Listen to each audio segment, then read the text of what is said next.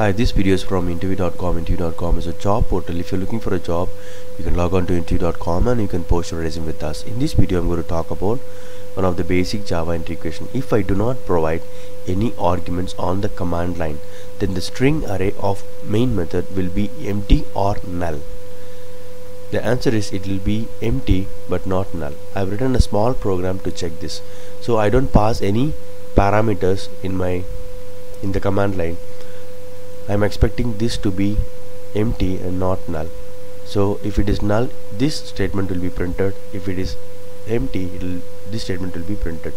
So let's debug this and check how exactly this works.